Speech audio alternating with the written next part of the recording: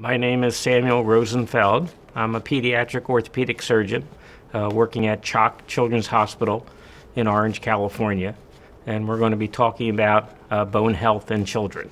There is great demands for calcium and vitamin D during pregnancy, and appropriate bone health for children start during the pregnancy.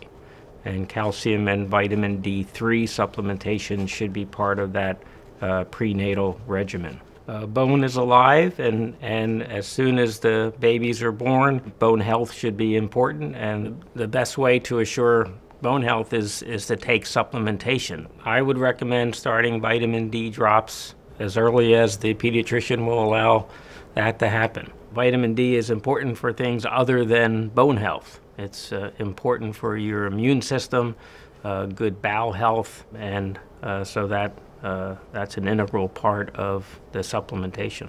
Dairy products are the biggest source of calcium. However, calcium carbonate, which is the type of calcium that's available in dairy products, is bound by fat. And unless the dairy product is fat-free, you really do not get that calcium absorbed. It stays with the fat.